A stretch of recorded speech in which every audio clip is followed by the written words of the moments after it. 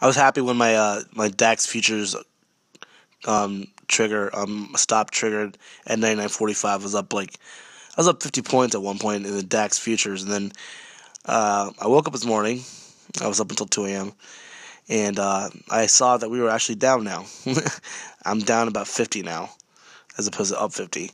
But if there's any bright spot on this chart right now, is the fact that it looks like 1, 2, 3, 4, and 5, and the fourth wave was exactly 0.382 into a fifth wave. So it did get 5 waves down. So this could reverse back to over 99.45 by 11:30 today, or by this evening, or this tonight.